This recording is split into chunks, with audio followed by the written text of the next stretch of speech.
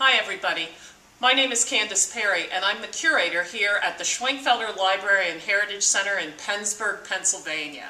And what I'd like to do today is start out with the first of what I hope will be a series of little vignettes that I am calling Great Stuff, about things I love from our collection here at the Heritage Center and things that speak to me for whatever reason. And I hope to tell you a little bit about why these objects speak to me.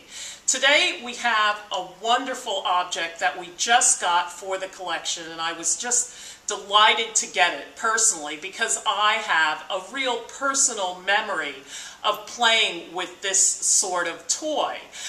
It's called a MarbleTrack. And when I was a kid growing up in the lovely little town of Robesonia in western Berks County, my sisters and I often stayed with my great aunts and grandfather in their big old 19th century house, and they had a bunch of old toys that we played with, and among them was one of these MarbleTracks. And for some reason, this was forever embedded in my memory that this was the greatest toy, and I just loved it. And was thrilled recently when we got one for the collection. So just to demonstrate for those of you who've never seen this wonderful low-tech and very beautifully made toy, I'm going to demonstrate with the marbles. Now, if you were a kid really playing with this, you'd pile up as many marbles as you could and create a traffic jam on the MarbleTrack. But since we can't do that while we're sitting here, I'll just demonstrate as to how it works.